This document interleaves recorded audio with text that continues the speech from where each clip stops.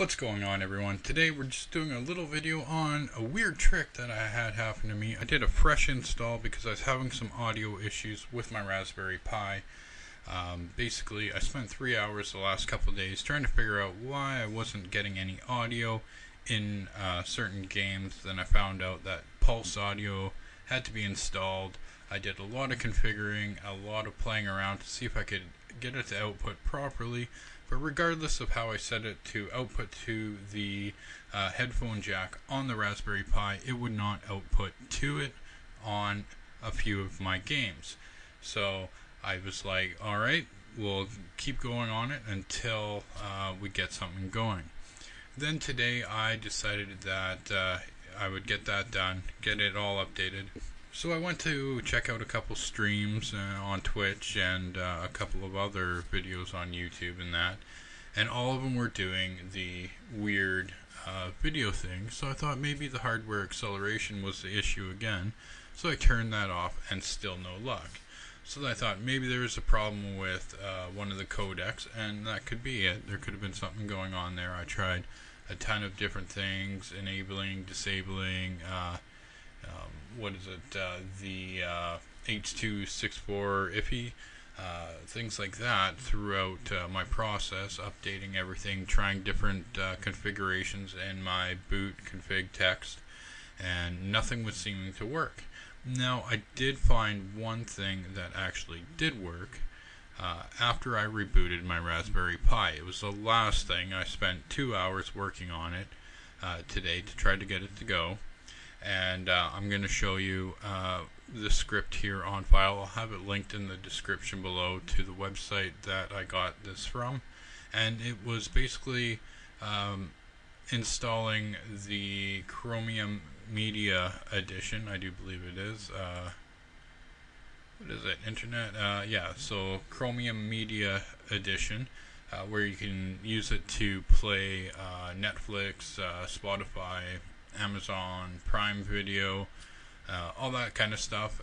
So when I was doing that, I installed that to see if it would help.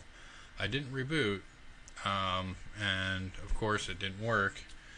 Once I rebooted though, even after resetting Chromium, I removed Chromium completely off my computer, off my Raspberry Pi I should say. So the video was working in Firefox ESR, which was weird because it should be working in Chromium, so I was thinking something went wrong with Chromium.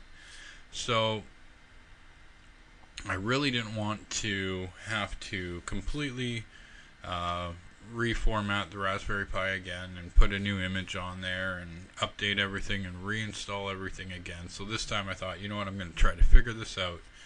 And like I said, the one thing that actually managed to do it was the script here. So I'll leave this here, and then I was able to finally play my games with my audio and able to watch the streams on Twitch and YouTube and that. I went and checked out Matt's stream here, and as you can see, I was using it as a reference to see if I could get it to work. And finally, yes, it did work. And I asked Matt, hey, can I put you in my video today?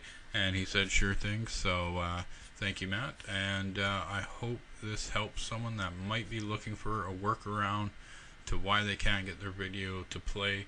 Once again, this is the next step after turning that hardware acceleration off from the settings there on my previous video that we did.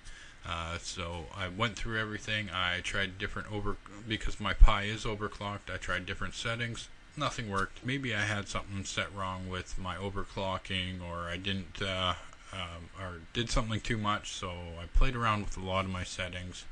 Once again, nothing worked. And but running this script must have updated one of the drivers, the codec, something in there to do that. So if you're not really wanting to wipe your Raspberry Pi, I suggest giving this a try, and hopefully it helps you in resolving your issues. So thank you for watching, everyone. You have a wonderful day, a wonderful week, and we'll see you next time. Take care, eh?